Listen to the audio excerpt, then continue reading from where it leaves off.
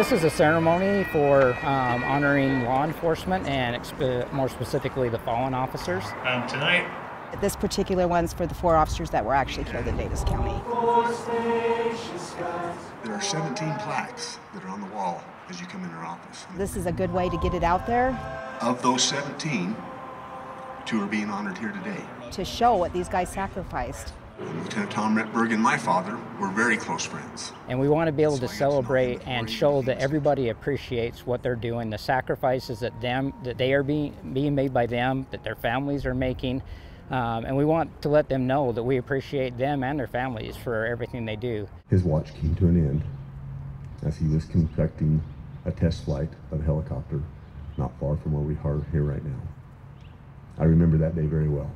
My father, Thomas Retberg, who was a lieutenant for the Utah Highway Patrol, crashed in Woods Cross after doing a maintenance auto rotation. They don't see the actual family or hear stories or memories or anything. It's just a name on a wall. I was working as a sergeant over dispatch in Vernal when I got the message to respond to dispatch and call my mom. Talk to people and tell them about your dad, but until somebody actually does it a memorial so that you can, you know, see and then hear the stories of the other officers too. All officers chose to serve others. To me, it feels like, even though it's been 23 years, it always feels like yesterday. I have a wife and 2 daughters and a son, and I hope they just see that police officers are humans.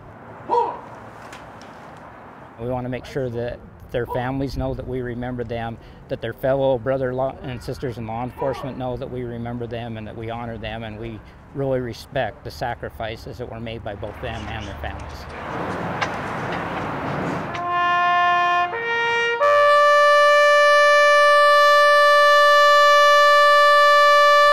A very solemn occasion, because you think about here in Davis County, we've had 4 officers who have paid that ultimate sacrifice.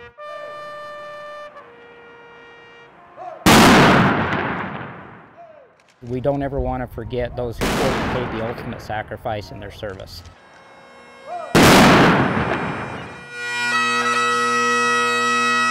So we don't forget. We always will remember, and we will always love and appreciate the sacrifices that have been made.